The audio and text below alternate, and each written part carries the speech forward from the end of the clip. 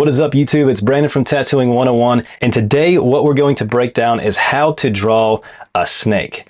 I get asked all the time how I draw my snakes because it can be super hard to kind of get the idea of how to draw them, but if you know a couple of tricks, it'll make it way easier on you. And if you're new to this channel, make sure you like and subscribe down below so you can keep up to date on the content we make for you guys each week. Okay, so there's a couple different ways you could set up to do a snake. Obviously, it's going to be a little bit easier on an iPad just because there's way more tools out there to help you along your way with tattooing. Just like having the scale sets is going to help you be able to make a perfect, snake design. No matter which way you want to go with it, be able to create a snake in this manner. Another thing is you could change around and kind of see exactly how you want to set up your snakes with that.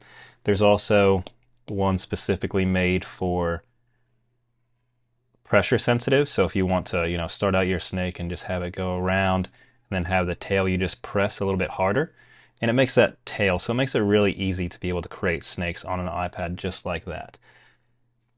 Now, if for some reason you don't have these brushes, there's a couple other ways you could do it, but these brushes just make things easier. I'll show you a few of them. That one works really well. And also if you want more of like a traditional style, this one works really well to do that. But if you don't have that readily available, if you're working with, pencil and paper, I recommend that you start out, as your red, and then you could just do however you want your snake to kind of flow this way, and then you do lines on either side, just keeping it consistent the whole way through to create, the long snake. Obviously, having the appropriate brush is going to make things a whole lot easier. For a starting out perspective, the best way to do a snake would be just focus on the head. That's going to be the easiest way for you to learn. So that's what we're going to do on this one, is focus on how to do a body into a skin rip, because that's a really great thing. Snakes are a little bit tricky because you need a really big part of the body in order to be able to draw them correctly and have them flow with the body as well. So with a head, you can pretty much fit it in wherever on the body and it just works really well. It looks like a really great traditional style tattoo. So that's what we're going to get into right now. As always, we start out with our shapes. So we're going to start out with our shape for the head right here, and then we're just going to do a line coming off the back part right here, down and around. Scale it down a little bit, and for this I'm just going to show you how you could use the snake brushes for this style of design. Even if it is more of a traditional, we could go through here and just use this brush right like that. And what that's going to do is just give us an idea of how thick everything needs to be. Now we could pretty much scale this down and start another layer. So that just helped get a basic idea of how we want our shapes and everything to be, just to make life a whole lot easier. Or you could just go through here and obviously do lines as well, but this is just for a learning perspective. This just makes things a whole lot easier. And then we'll add our skin rip right here.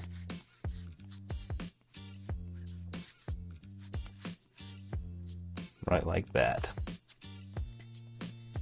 So our head's going to be right here. And in this step, we're just getting our perspectives in order. So knowing how thick, we obviously want it to be a little bit thinner right here. The belly's going to open up right about here when it's turning. And this is going to be the underbelly of the snake. And then the outside, so it's going to go thin to thick right here. And then obviously if we had the full snake, it would go thin again near the tail. So how I like to start my heads, I'm just going off this line, starting out right here. And for a traditional snake, just coming to a point right like that. And then coming down. So this shape right here, you could already see the snake take its shape right like this. Just with a few simple shapes like this, we're going to have the eye about right here. And then we could just come down and finish it like that. I like to have the nose kind of come up to a point, kind of like a pit viper. It just looks really good with the design. So this is how we're going to set it up. And there's tons of different ways to draw a snake, you know, be it traditional, neo-traditional. So this is more of a traditional design. Neo-traditional, you know, you could kind of have your way with it and, you know, create some cool styles and more flow involved. But, you know, if you're first starting out, traditional's the way to go.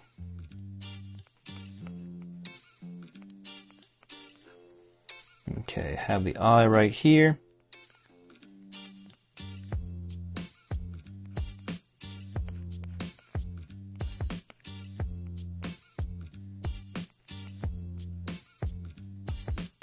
In this step, we have pretty much our basics down, and we could start on our different shapes in the body as well, along with the tongue. So we're just going to do a little traditional snake tongue right here.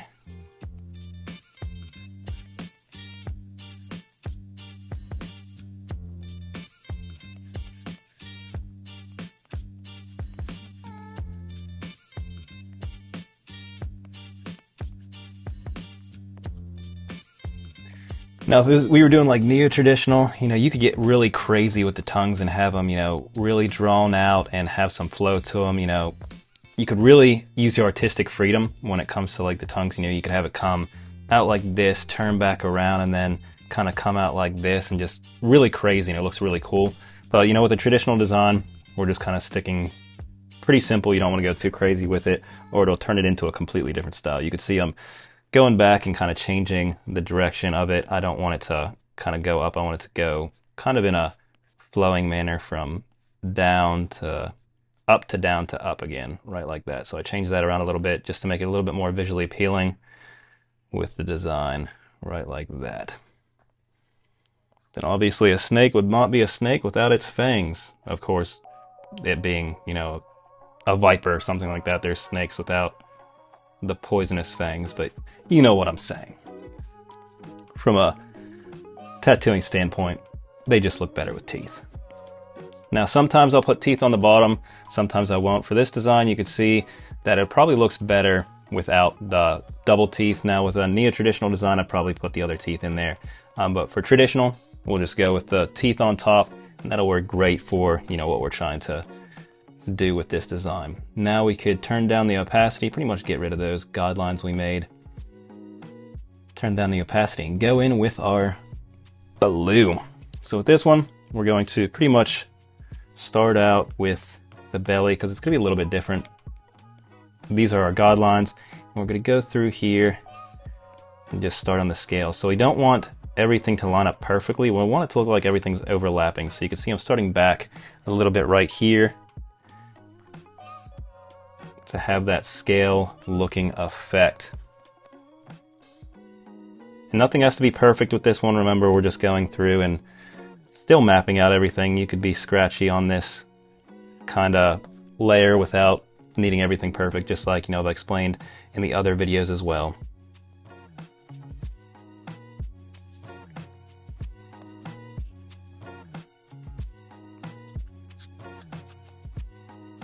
You know, sometimes we'll do a circle. You know, you could do a circle for an eye right like that, or, you know, a slit. You know, it just kind of depends on the tattoo. Sometimes I'll do a circle, sometimes I'll do a slit. It really doesn't matter. I understand that slit eyes are for poisonous snakes, circle ones are not, but, you know, when it comes to like traditional style tattooing, that really, you're not kind of binded by all those laws.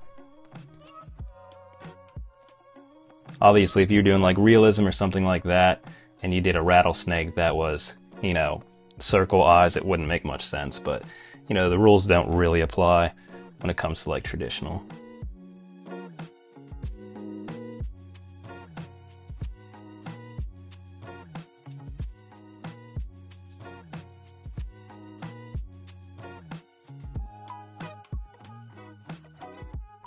Perfect. Now what we're going to do is focus on the details of the snake. So we're going to do some circles right here. Let's see, we'll do some big circles like this. And then just keeping it consistent going up the body.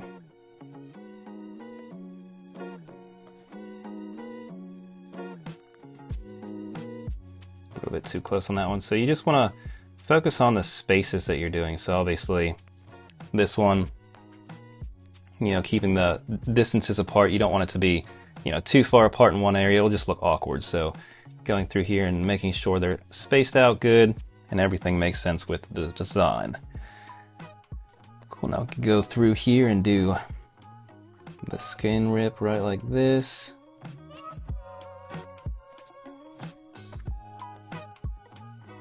I think I'm going to go and do the skin rip a little bit more of an angle. You know, these are just little things that you could change in the middle of your design just to make it more visually appealing, depending on what part of the body you're doing it on. It'll just make sense on, you know, how you have it set up. And going back, I decided to go with the original. That's the best part about working on an iPad. You could change different ideas around and, you know, kind of mess around and figure out what works best for what you have in mind. So here we go. We could get rid of that first layer and go on to our final layer. Turn down the opacity like always. Go through here with our different style pen. And this is going to be our final step to our design. So with this one, I think I'm going to turn up my size a little bit. You know, this is a traditional style design, so I want it pretty thick. That's a little bit too thick. Right there should be perfect. Yeah.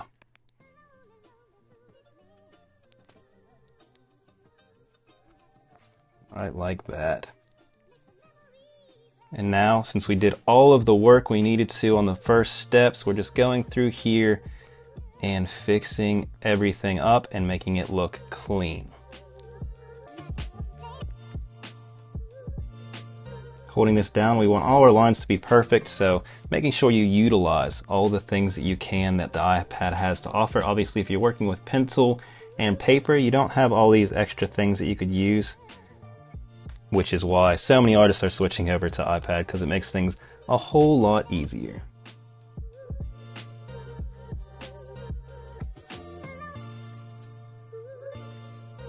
So if you're still having problems with drawing, I remember when I first started tattooing, the biggest problems that I had was just trying to figure out how to draw out of my head. You know, I struggled a lot trying to figure out how to draw things for tattooing. You know, I did art pretty much my whole life. And when I transferred over to tattooing, it was just a really big transition trying to figure out how to draw for tattoo designs. And I remember just the frustration that I had going through that. So if you're having any issues like that, the best thing that you could possibly do is check out our Tattooing 101 sketchbook. Inside it has a ton of different designs that you could use to create your own drawings, or even use them for inspiration to, you know, have your own drawings, or even tattoo them right away. You could just print them out and just tattoo them, and be able to practice with your tattooing skills without having to spend years and years trying to figure out how to draw. So I definitely recommend that you guys check that out as well if you are struggling with things like this.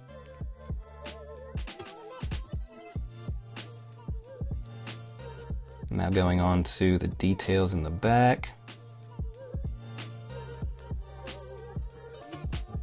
Holding down so our circles are perfect. Even with these, you know, I hold them down and just make sure that everything is 100%. So when we print this off to use as a stencil, it just makes things a whole lot easier. Okay. So this is our snake design, and obviously if you want to add some extra to it, you know, you could add some blood drops or venom drops coming off of the fangs, kind of like that. You know, traditional style tattooing, I add pretty much blood drops to every design. But let's get into one more thing for this video, so we could take that away. I'm going to show you guys in this one how to shade everything in. I know a couple of you have been asking questions how I do that. So with this, I go right here to my layer, choose reference. What that does is use this layer to be able to highlight things, but I could do a different layer for my shading. This is super important because I could take away this layer and use this as my stencil and be able to still see where all my shading is. So we're using this as a reference, using our highlight tool right there. And let's go through and do all of our green first. So once you get the hang of this, it's super easy. I'll use one of my brushes from Dave Tevenall. Murder Weapons works really well. You know, he has some different grains that I like a lot, so recommend checking them out. He's a super cool dude as well. And then you can go through here and just pretty much fill everything in. To use that grain, I don't like to press super hard. You can see that if you do, it kind of like saturates everything. But I like to give it that grainy effect, so I don't press super hard, just kind of build up tones. We're going to add some dark green right here. This is traditional, so we don't want to go too crazy with it. We're kind of keeping to a color scheme, so that looks great right like that. We're going to go through here, highlight these bad boys, and let's do them in, let's go with a dark green. Yeah, that looks cool. Awesome. And then on the insides and these little dots, we're just going to do them black. With traditional style tattooing, you know, you're going to use a lot of greens, reds, yellows, things like that. That's what you're going to be using the most. So we'll stick to some traditional style colors. We'll do the eye, yellow, maybe a little bit of the belly. We'll do yellow and red.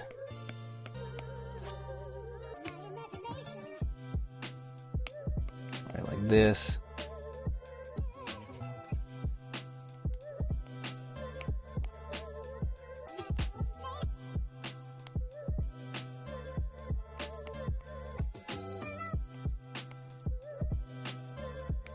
Switch over to our red.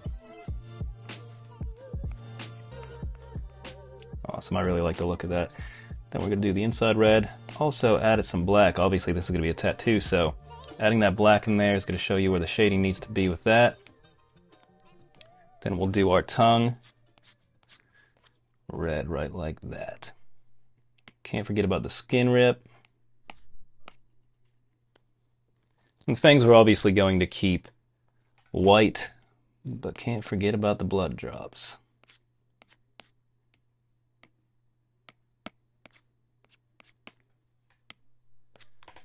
And this is how I make and shade in a traditional style snake design. If you guys are interested in learning other drawing, make sure you leave a comment down below telling me exactly what you want me to draw next to be able to help you guys learn how to draw for tattooing. As always, thank you guys so much for watching. Have a wonderful day.